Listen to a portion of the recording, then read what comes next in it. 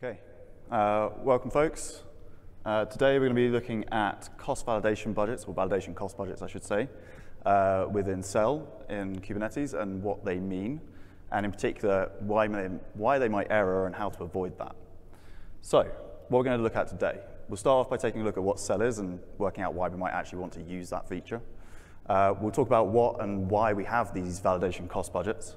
We'll start looking at the rule cost and cardinality, two elements of the total cost. And then we'll finish up by making sure that we all understand how to avoid high validation costs in our CRDs. Before we go too far though, I'm Joel. I'm a principal software engineer at Red Hat. I focus primarily on cloud technology, CCMs and CAPI, but I'm also one of our OpenShift API review team, and last year contributed a library as part of the Cell project upstream. So, what is Cell? Well, it's this thing called the Common Expression Language, and it came out of Google. The idea was to create something simple that would be able to be used for kind of common expressions that could then be embedded into other projects. So the idea was that it would be C-like, non-Turing complete deliberately, so that it's not too complex, lightweight, fast execution, and ideally extensible, meaning that not only do you have the built-in syntax of the language, but we can start adding new functions on top of the language to make it more usable in specific use cases. The bottom box here, the sort of dark box with the green text, is an example of a Cell expression. Account and transaction are objects, they have fields within them, we've got operators that you'll probably recognize, and this condition evaluates to a Boolean, true or false. Now, this started being used in Kube for CRD validation. So ex-Kubernetes validations, we brought that in GA in 129. And the idea here was basically to make CRDs more self-contained and easier to develop. The idea is that we can bring complex validation into the CRD schema, have it execute within the API server, and get rid of webhooks. An example of this is this immutable field schema. This is quite common across APIs where you have some data and you don't want it to be changed. With Cell, all I have to do is write self equals old self, and that's solved for me. That data can no longer be changed once it's set in that API. It's also used in other places, one of which is validating admission policy. I'll touch on this one briefly, but I'm not going to go into too much detail.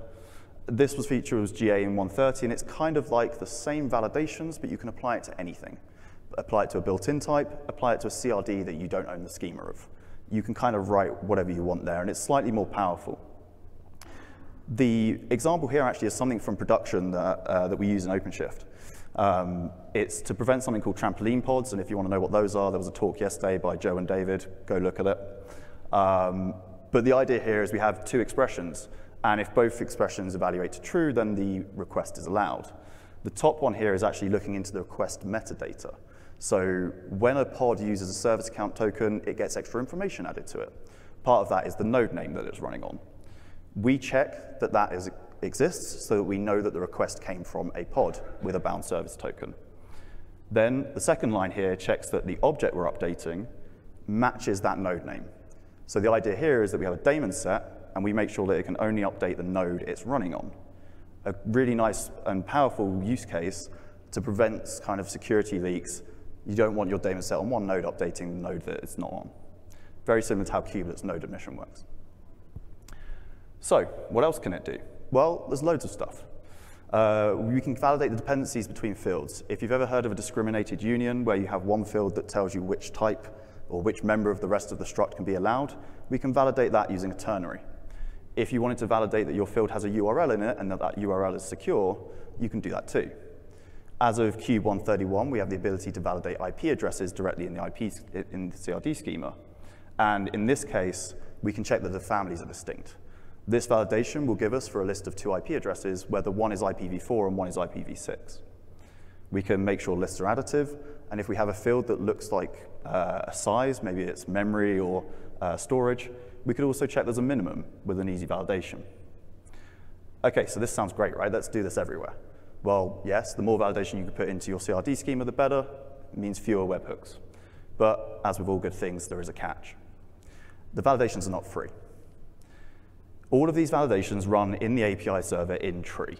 So whenever you send a create or an update for your custom resource, it has to run these validations, and that costs CPU cycles. When you've got one request, that's probably not going to be too bad. But I don't think anyone's API server is serving one request at a time. So to To prevent the API server from being overwhelmed, Cell, and in particular the implementation within the API server, uses what we call resource constraints. And it does this in two ways. So one is estimated cost. When you create your CRD or update it, you have the schema within that resource. It iterates through the schema, looks at all of the rules you've provided, and works out what is the worst case of this runtime validation cost. By doing that and comparing it to a fixed budget, it can say ahead of time when you're installing the CRD, no, I think this is too expensive. Then, as a backup, there's also runtime cost. And this is actually what happens for validating a mission policy. But when you are updating the custom resource, again, it will look at the input that it has, check the cost, and if the cost is going to be too high, it will prevent that API request from going through. All in the kind of effort to stop the API server being overwhelmed. So, has anyone ever seen an error message like this before? This is a genuine error message that I got while I was reviewing someone's API. They wanted to put this regex in and match against it. But the API server came back and said, you've exceeded your budget by 100 times. How does it even come to that number? Well, that's what we're going to find out. So, before we get too deep, there's two big numbers I need to introduce you to, 10 million and 100 million. Each rule that you have in your CRD schema will be validated against a per rule limit of 10 million cost units. If you have lots and lots of small rules, that's fine, but if the total sum of all of those rule costs exceeds 100 million, then your CRD is still too complex, and the CRD in total will also be rejected. So 10 million is an important number. We're going to focus on that one. We need to keep out all of our budget underneath 10 million. There are two factors that we compare against this budget: rule cost and cardinality. Rule cost is, let's take this rule, let's execute it once. What is that going to cost? And cardinality is, well, how many times are we going to run this rule? Not every field exists in a schema only once, and therefore it's possible with certain custom resources, certain fields, that we'll need to execute the validation multiple times. So let's break down a little bit of a cell rule. If we take a look at the top line here, this is relatively straightforward. We have some objects, we have some operators.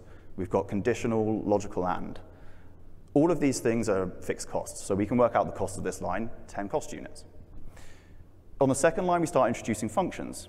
Now, some functions are pretty straightforward. Taking the size of a list, for example, again, has a fixed cost. So this line is also a relatively easy one to work out, 9 cost units. But what happens when you take a look at that third example? Now we have an input, we have a string that we're taking, and that string could vary in length. This is where things start to get more complicated. If we take this example, we're going to look at what we call proportional cost. So things like contains or matches, starts with, ends with, all of these are calculated based on the length of their input. So in this example, we have a string there, self. I don't know if that's a valid URL, I just kind of made it up. And we're going to match it against the regex on the second line. If you don't recognize this regex, it's DNS1123 subdomain. It's used across Cube for object meta name and all sorts of things. And we're going to work out the cost of this. To do that, we take the length of the input, we times that by the string traversal cost factor, take the ceiling of that, multiply that all then by the ceiling of the length of the regex times the regex traversal cost factor. In that case, we can get the formula on the bottom. The string traversal cost factor is 0.1, regex traversal is 0.25. And so with this input and this rule, we have a cost of 113. We can also look at lists. So while I said it's non-Turing complete and we don't have for loops, we do have some macros that iterate. So all exists, exist1, can iterate over arrays in your API. So in this case, you can approximate the cost of this by taking the length of the list, working out the per step cost. So in this case, what does X matches cost for us? Then there's some additional cost for each step of the loop, the and, the assignment of variables, and then the cost of the arguments as well. So for this particular example, we can get 318. And you might be sat there thinking, well, 10 million is a big number. Joel, we're nowhere near this. Well, yes, we aren't there yet. But what happens at CRD admission? Well, we don't actually have real data to work with. What we have is a schema and an unknown amount of data. So this is where the API server has to work out what is the worst case. We don't know the length of the strings in this list, and we don't know how long the list is. I can't complete this formula. So if we look at the string case, this time we have that string, we don't know what it is, we've got one thing missing in our formula. What is the length of that string? The API server will look at the schema, and it will say, okay, well, the max length is 256. Now, an important thing to note here, if you look at this formula, it's slightly different to before. There's a ×4 there. Something I learned recently, OpenAPI schemas use runes for their max length. And if you convert a rune into a byte, the worst case is 4 bytes per rune. So to work out the accurate cost, in the worst case, we have to multiply that length by 4. So again, we can plug this in, a max length of 256 with that regex, and we end up at 2,885 cost units. Starting to creep up. But what happens when you don't have a length? I'm going to wager that most of us in this room at some point have written a CRD and forgotten to put a max length on that string field. Well, that's where, again, the API server has to work out the worst case. So what it does is assume that your entire request is that field. So the maximum request size is 3 megabytes. A string has to be encoded to be valid JSON. So we take 3 megabytes, we take the 2 off, and that is our worst case in bytes. That would be equivalent to roughly 790,000 characters in the schema. So when we plug that in, suddenly we're at cost of 8.8 million cost units, 88% of our budget just on that one rule. Now, going back to the list. So this time, we've taken that same rule, we've got the X matches with the same validation we had before. The items, again, have a max length of 256. So the step cost here we know from the previous slide, 2885. But again, we don't know the length of this list. Well, that's where it looks at max items. So if you've put max items 1024 times the rest of that formula, and we work out about 3 million cost units. So that's fairly straightforward. You may be predicting where this is going. But what if we don't know? So again, we have to work out what is the worst case length for this list. And for that, we have to work out how many items could we possibly have in the list if this was the only field in the API. And to do that, we need to know the minimum size of the item in the list. So in this case, we've got a string list. Minimum size of a string is the empty string. It's a pair of quotes. So we can take the formula, 3 megabytes minus the 2 for the ends of the array, over min size plus 1, and you get just over 1 million items in this list. Now that number, 3 billion, is 300 times my cost budget. That's why it said 100 times earlier. It's very easy, if you forget to add max items, to end up way, way over budget. Now, not every list is built equal. Not every list is a list of strings. In fact, here's an example of a list where you have a key and a value, and both of those are required fields. Now for objects, the way to calculate the minimum size is slightly different. What you need to do is take the minimum size of a JSON object, which is an empty pair of braces, and then add the size of each required field. So in this case, we have key and value. We take the length of the name, the minimum serialized size of the thing within it, be that an object or a string. Again, this could be recursive. And then plus 4 for the quotes, the colon, and the comma. And you can work out the minimum size of this object. So this is 22. If we go back then to working out what the worst case is on this, we plug that back into the formula we had before, and we're down to 395 million cost units, still nearly 40 times over budget.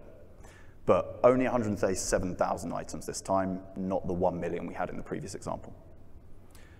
So, you might also be thinking, well, these rules are the same, right? You've done the same thing. You've selfed it all with the same regex. Well, why don't we just move that back down into the items? So in this case, we know the cost of that, right? The max length is 256. We've seen this example. 2885 is our cost. Well, that's pretty clever, and in fairness, I would totally do that. Bring the validation down as low as you can, but now we need to talk about what cardinality is. So, audience participation point. If this rule is part of the schema, how many times do we think this rule is going to execute on the worst case?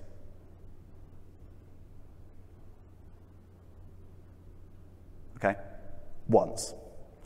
You can only have this field in the schema once. The OpenAPI v3 schema at the top is like, this is the entire schema that we have.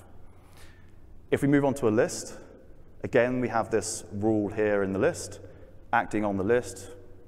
Anyone want to guess? It's not 1,000.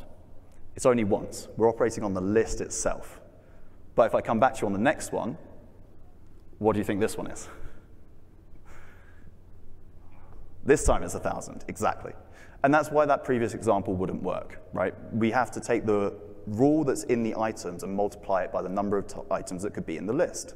So it would have been whatever the size of that list was times the 2885. Now what's the cardinality? So again, we don't know. There's no max items. So again, the API server has to fall back to what is the worst case. Now this time, and I don't actually know why this is, there's a different formula used. And because this all has to be stable, otherwise it's a breaking change, this will never change. Cube is stuck with this inconsistency. This time, to work out we call this unbounded cardinality, the maximum number of times we could possibly execute this, we do the 3 megabytes over min size plus 1. We are missing the -2 off that top, off the denominator. So again, it makes very negligible difference. We're still at 3 billion cost units. We're still 300 times over. Now, when I saw this, that got me thinking, which of these do we prefer? Anyone prefer left? Anyone prefer right? Well, I prefer the left. It is ever so slightly cheaper. It's 0.1% cheaper for some reason. I say some reason. On the right-hand side, by doing self.all, we're actually including the cost of that iteration within the cost analysis.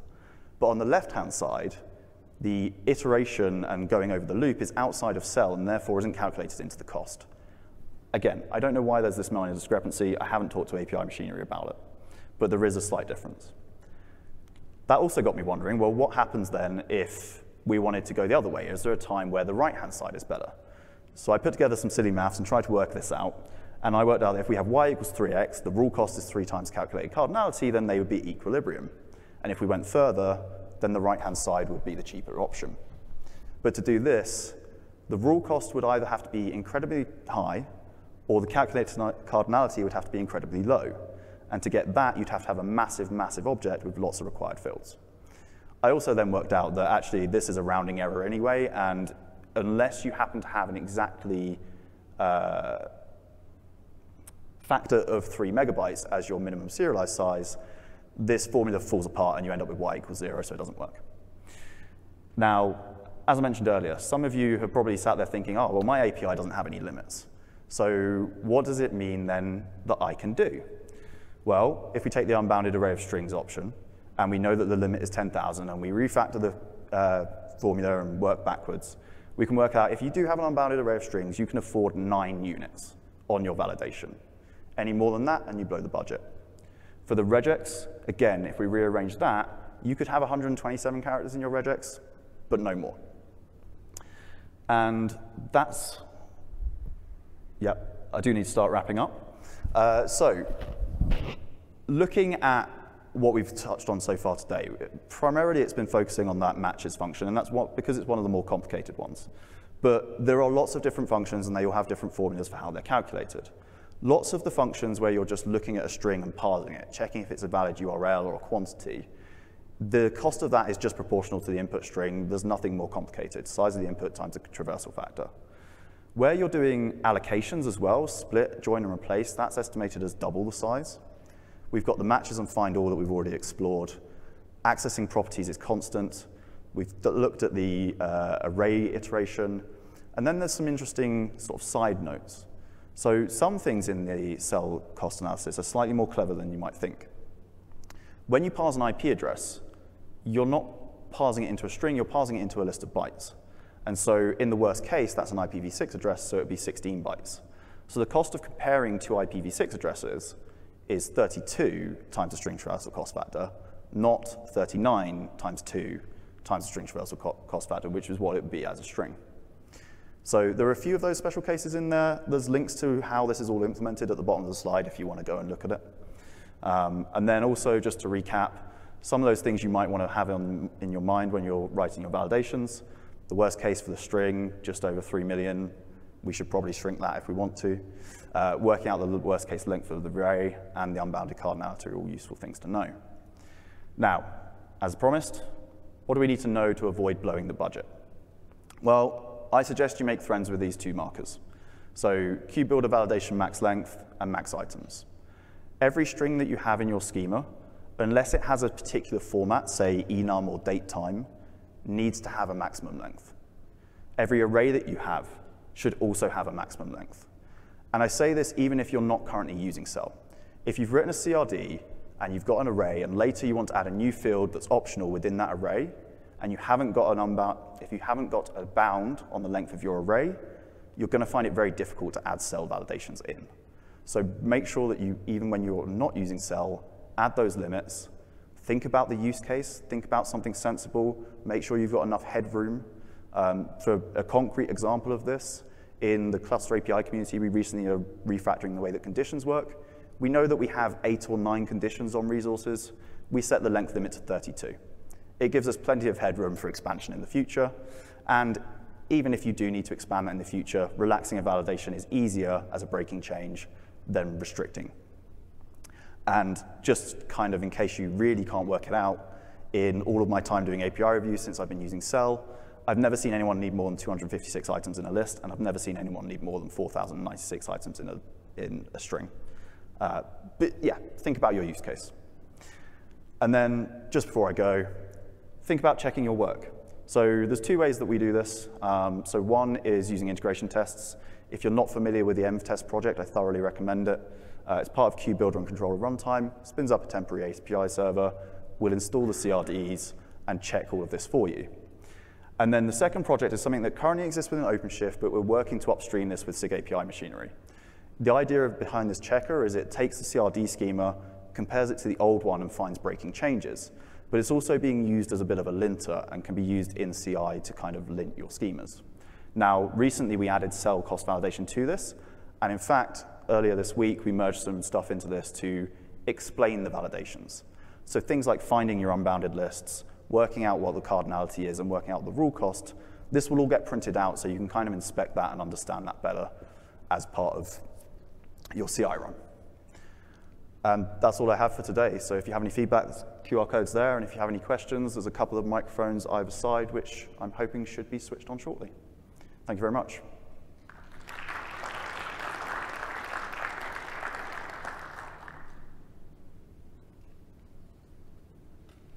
I assume the budgets are hard-coded. Are there any plans to make it configurable in the future, or would that just totally upset the formula in terms of the formula seems kind of aligned to the budget? So the budgets could be configured. In theory, you could patch it, but as far as I'm aware, SIG API machinery would probably consider that a breaking change. Bear in mind, like if it was restricted, anything that exists today would suddenly start failing the validation. And if it was relaxed, in theory, anyone who was already running, it could start consuming more CPU than it was. So I expect that budget will never change.